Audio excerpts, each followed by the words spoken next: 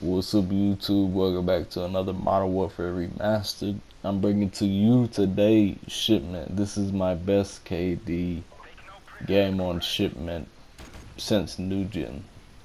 This is nothing compared to what I used to be, because I used to be a god at this game. I'm okay now. I can still play tournaments and whatnot and do good, win tournaments and whatnot, but as you all know, I'm not gonna do that. If anything, I'm gonna play solo GB and whatnot, and it's all fun and games, and I'll get money for it too, so it's lit.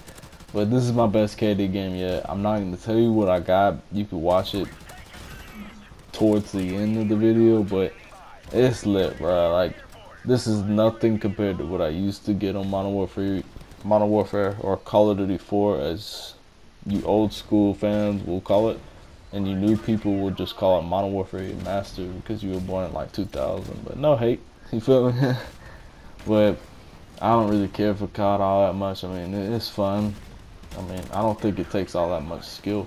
Like, okay, you know, the shovels and all that. It'd be cool if you could do like combinations and whatnot, and the weapons didn't kill you in one kill. You could actually like stab them or you hit them to death.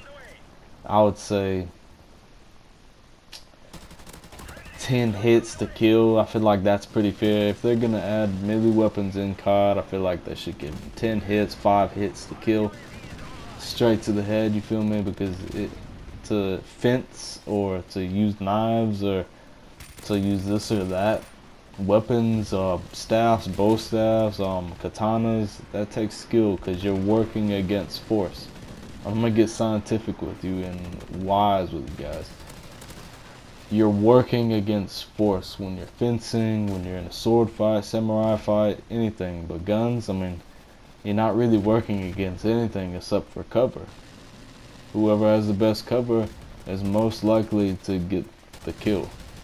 And I don't know, war today, or ever since World War II or World War I, Vietnam, or however you want to say it, it's nothing compared to what it used to be in the medieval times or the Spartan times or whatnot. I'm not hating on anybody, any grandfather or grandmother that was in World War II, World War I.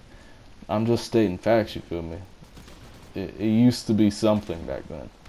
Like, you're working against force, and in this, you're not really working against anything. But number one tip, don't rush. Real war isn't Call of Duty. You go out, try to be a pub star and get the most kills, you're gonna die.